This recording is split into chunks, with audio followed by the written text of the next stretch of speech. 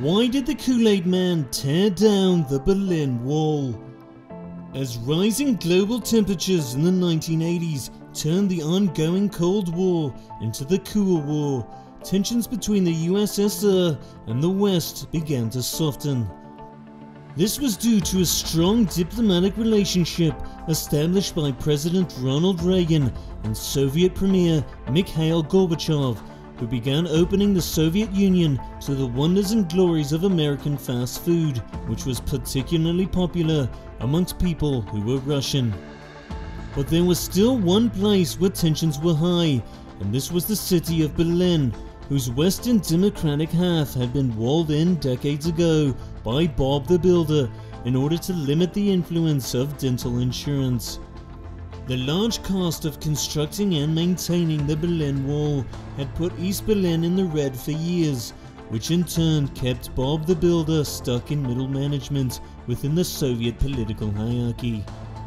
Frustrated by decades of no promotions, Bob the Builder ruled East Berlin with an iron fist, tolerating no chicanery at the city's western border. President Reagan knew that to ultimately defeat the USSR, he would need to topple the Berlin Wall, and to do this, he would need the help of history's greatest wall destroyer. But since the Mongols were also communists at this time, he had to settle with the Kool-Aid Man. However, the Kool-Aid Man had fallen on tough times after an unfortunate incident in the late 70s had severely damaged his brand, and not to mention, he was drowning in debt from numerous property destruction fines.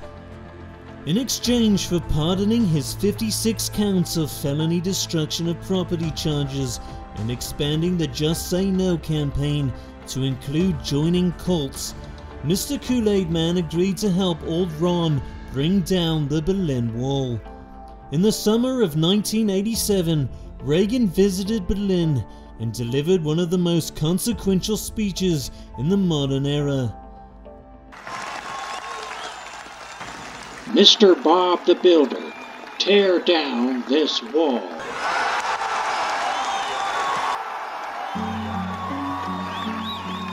As cheers filled the West Berlin crowd, Mr. Kool-Aid Man smashed through the concrete barriers that divided the once unified city, shouting one final "Oh yeah" before being shot by an East Berlin border guard.